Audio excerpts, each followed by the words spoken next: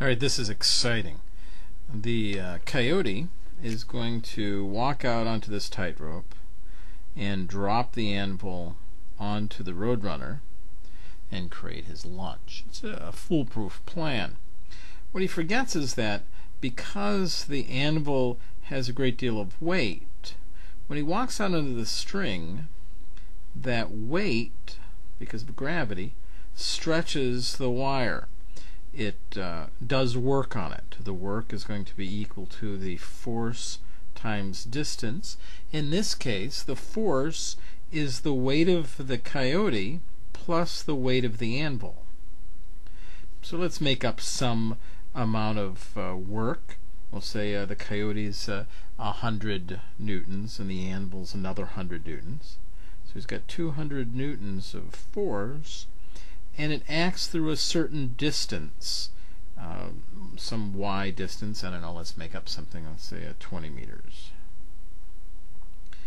So when he walks out there, in fact, 4,000 joules of work have been done to stretch that string. And then when he releases the anvil, now all of a sudden there's only there's less weight. The string isn't going to be stretched as much. It's going to return to some other position, and it's going to do so relatively quickly.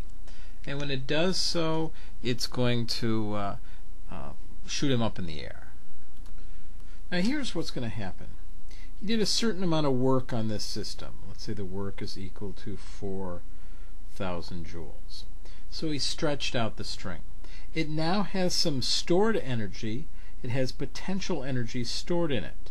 And using the work energy theorem, the amount of work done is equal to the energy that's stored in it. Of course, we're ignoring friction, which they do quite a bit in these cartoons. So he's got 4,000 joules of potential energy stored in him. Now he drops the anvil, which means he's lost half of his weight, and so he starts shooting back up.